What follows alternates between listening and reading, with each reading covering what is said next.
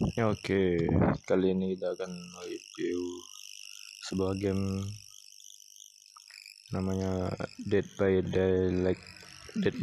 Ya. Oke, ini kita menjumpai tutorial. Ya, tutorialnya gue pengen pakai yang seram-seram. Oh, bukan boleh ya.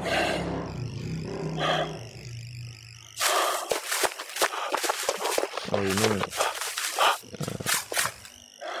kayak the real benar, soalnya beda sama Identity. Kalau Identity itu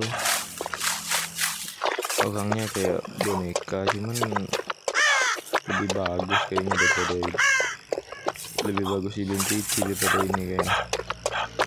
Dead by Daylight. Ngomong-ngomong, Dead by Daylight ini udah di PC-nya dan Identity yang mirip. Ini gimana lompatnya nih? Oh, ini lihat ke belakang.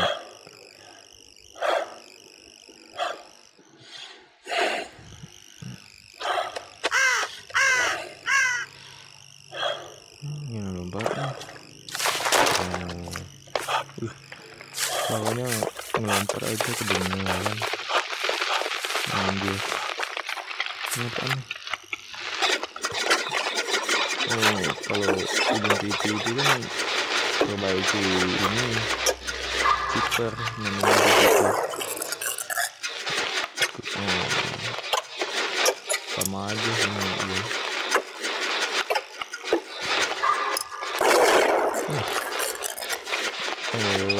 Mati nih.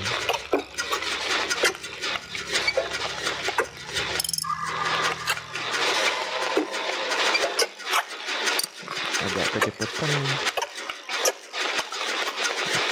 Timingnya tuh lebih benar. Dari Identity itu muter-muter gitu, ada ininya. Ini agak hard mah. Muncul langsung jalan, berhenti gitu. Agak hard lah. Oh, ada tandanya juga ya kalau ada hunternya. Jadi kita coba dulu.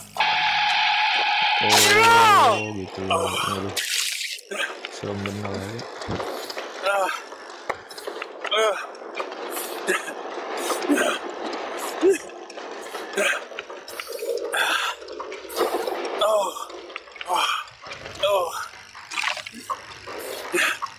Langsung ditebas ya.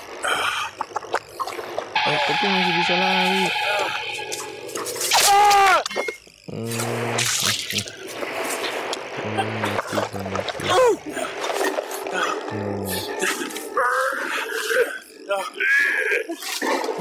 Udah ditebas.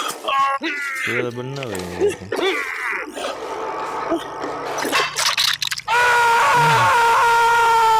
Langsung mati ya. Langsung digantung.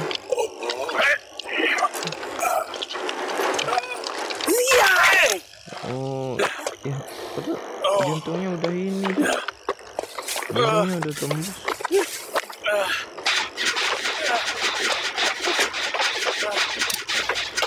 Jantungnya udah tembus. Nggak mati ya. Kirain sekali doang. Ini sama aja sama dengan Identity.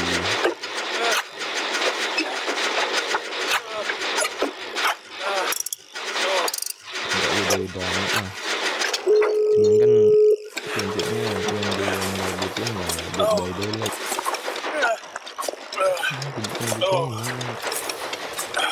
Aku lupa. Oke.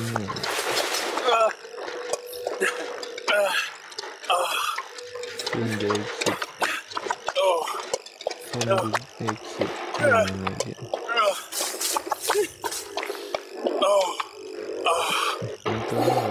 Ini kan tutorial. Nggak bisa ya.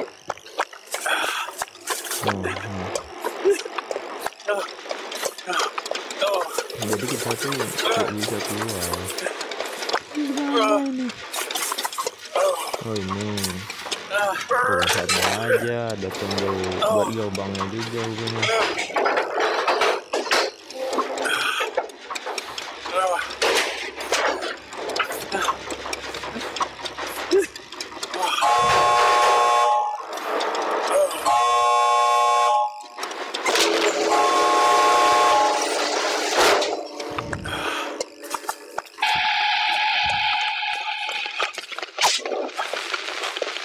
Jadi menurut gue lebih bagusan Identity sih.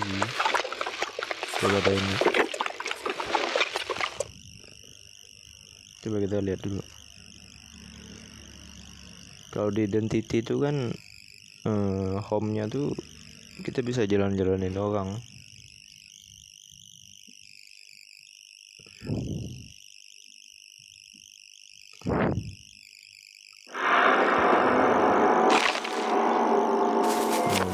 Giliran gue pakai hunter.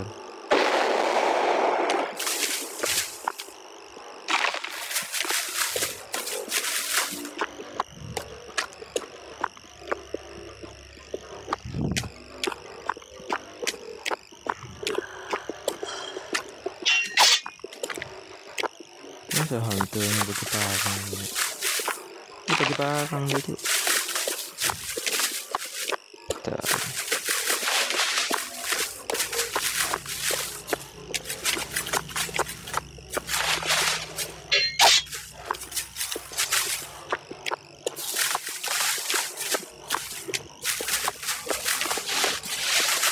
Yang bikin keren tuh dia pakai ini, kayak gantung.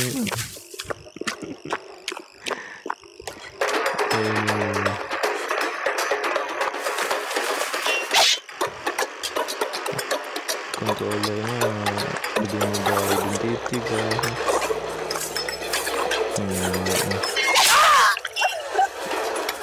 Oh iya, ada trainingnya juga loh di sini. Di sini tuh langsung ada training. Dan tempatnya cuma maju mundur gini ya. Kayaknya gitu ya.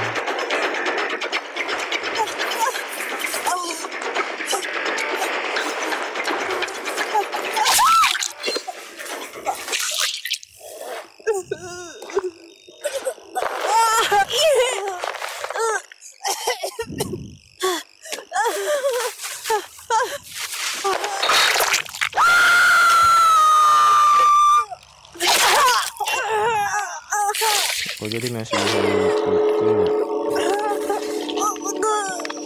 Ini masih hidup.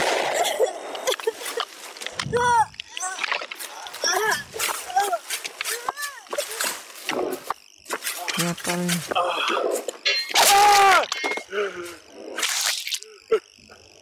Oh, ada trap juga. Oh langsung mati Pak, kena trap.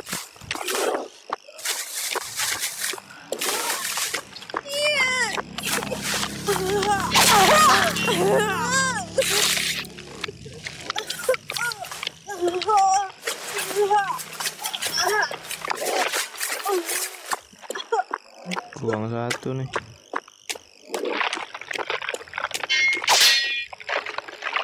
Nah ini trap apaan nih? Bisa dibengkelin gitu. Oh itu dulu.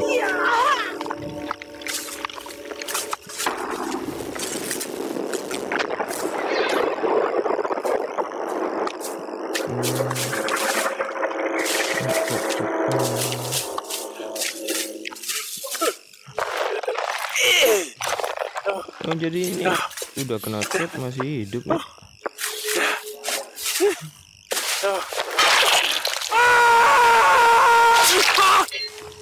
Ini kakinya tuh nggak putus.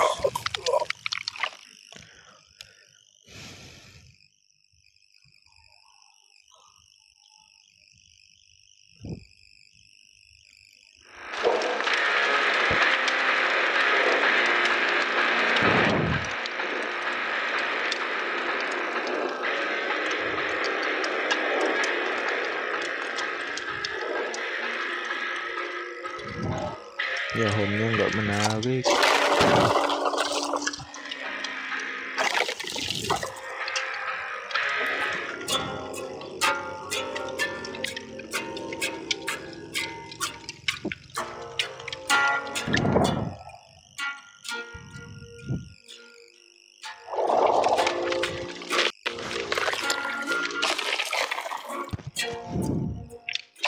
Jadi menurut gua game ini masih kurang bisa disebut sebagai saingan Identity 5. Kalau mobile playnya, untuk Android playnya kurang bisa disebut sebagai saingan.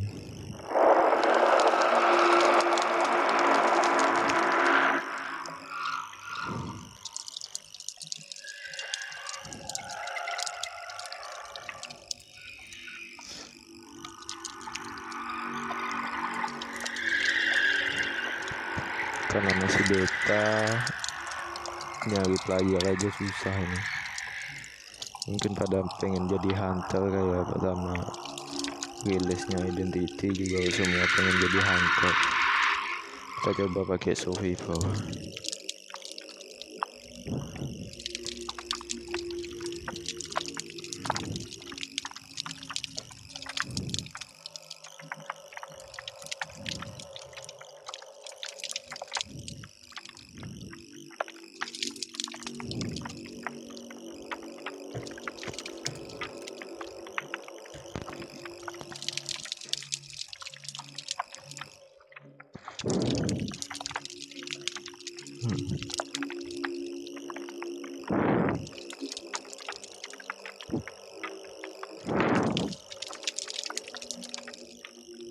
No, kalau pakai survival itu selalu cepat nyarinya.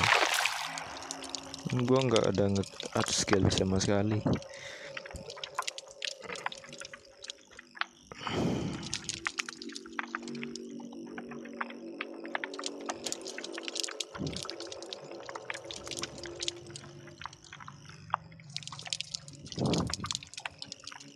Beda kalau kita pakai hunter, soalnya semua orang kalau baru main langsung pengen pakai hunter semua kayak di Identity itu, tapi sekarang malah pakai survival kata-katanya.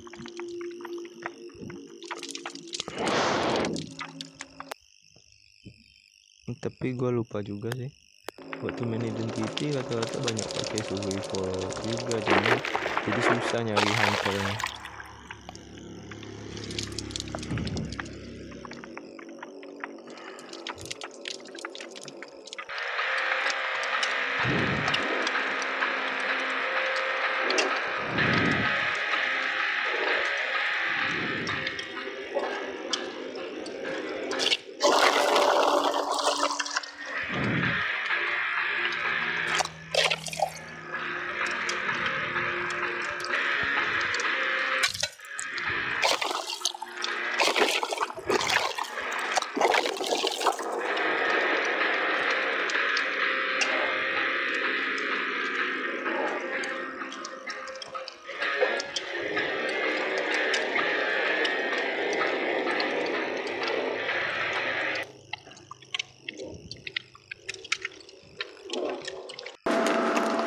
Oke, kita coba dulu mulai. Dan masa orangnya sama ya, gimana? Memang sama sih kalau dengan Identity, bisa pakai orang sama. Ini nggak kelemahan game.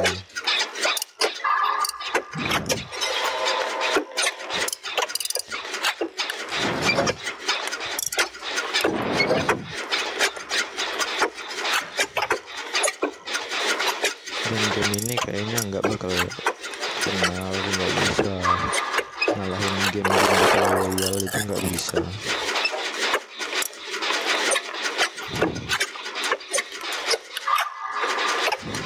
Karena dari grafik juga udah kalah, grafik gameplaynya udah kalah.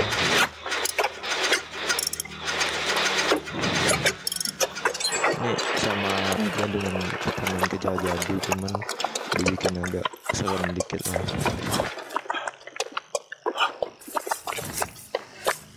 Nah, masa jalannya mereng-mereng gini, apa ini? Kagak. Ya susah bener lah, kameranya juga ngikut-ngikut.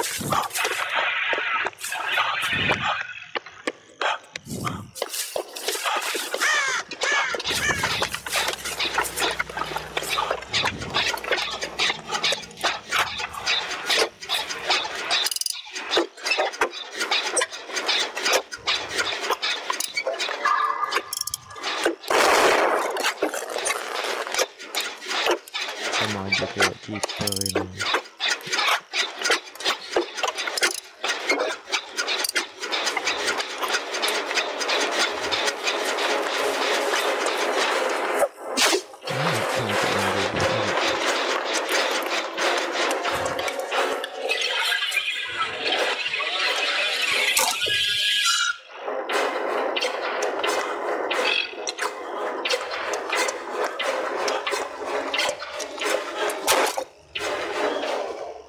Masa iya bisa diakalin kayak ini, bisa TTP lagi.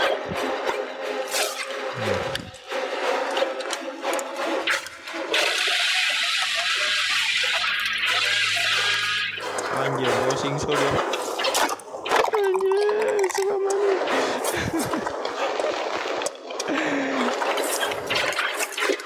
Wih. Jangan kena, Pak.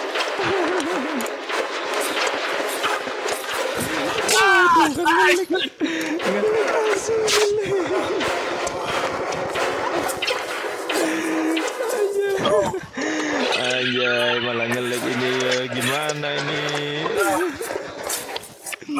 Hantunya pedas. Serem ah.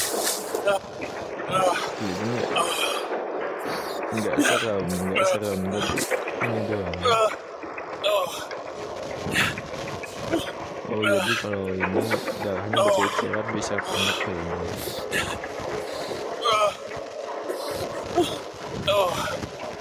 Jantung gua dulu.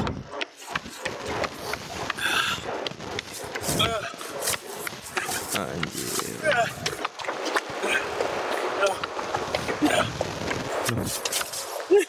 Ngelag ini, pingnya belum bagus.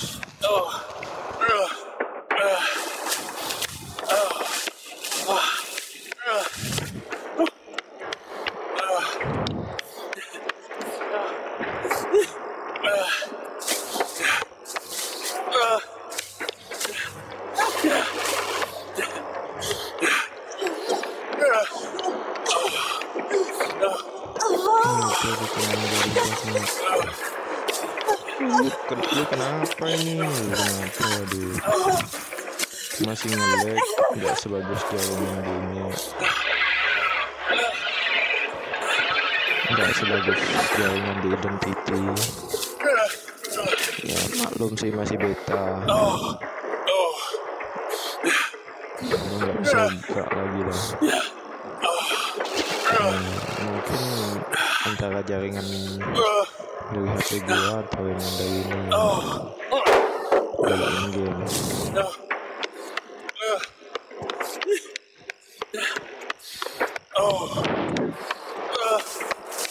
Mungkin yang gamenya terlalu berat, masih terlalu berat, itu jadi belum bisa.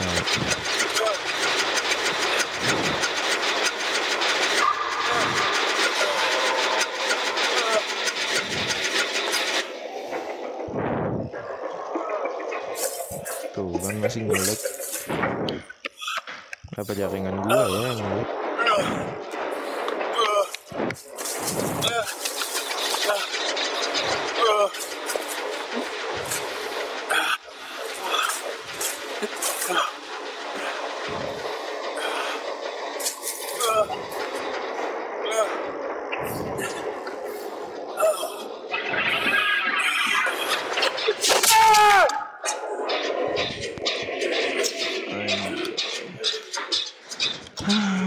Ini pertama survivalnya susah.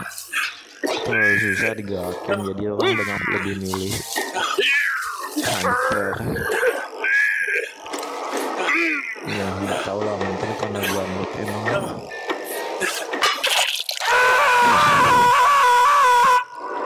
Lagian ini masa disangkutin gitu. Oh bisa lepas sendiri ya. Emang skinnya ya.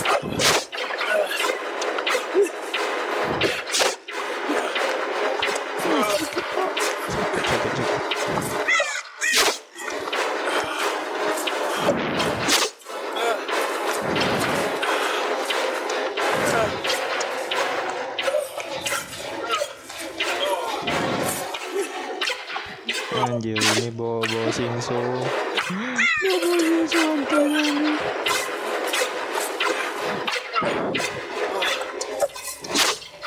Wih, jangan gitu dong, jangan gitu dong.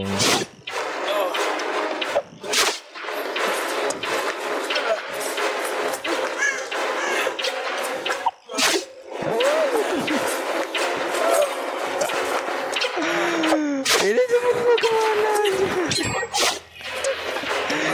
Kalau jalannya lurus kita mati di sini.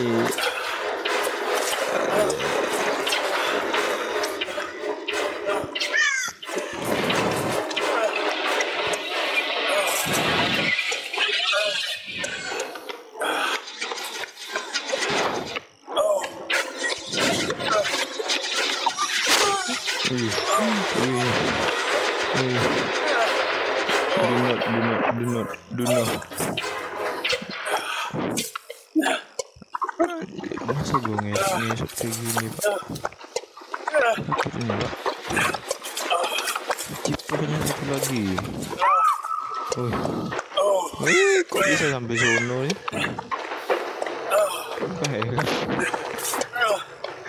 Agak kejauhan lu ya. Hantarnya sampai sono ya. Udah kayak 2 vs8. Ini apa nih gimana? Kalau di identity itu ada box.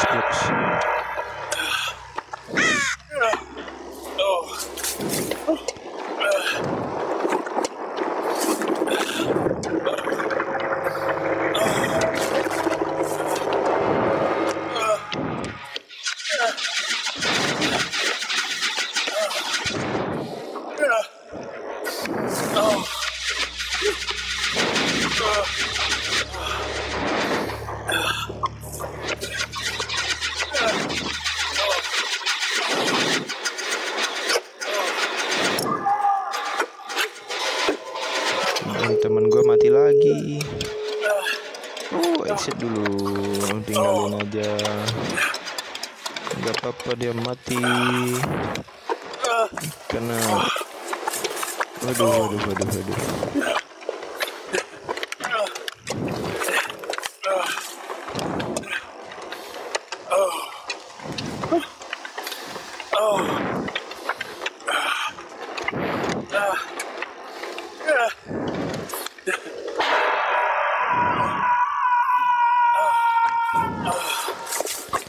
Anjing, ini ngelik bener dah.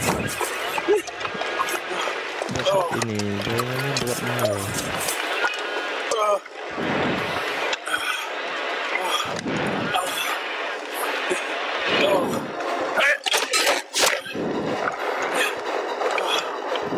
Muka lu saya malah.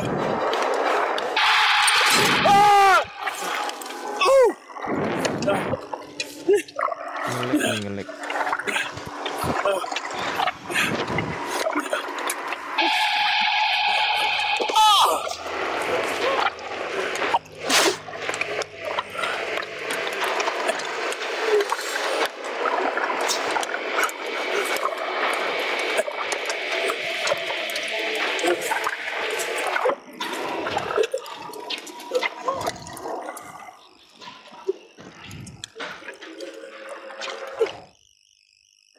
Oke, sampai sini aja lah.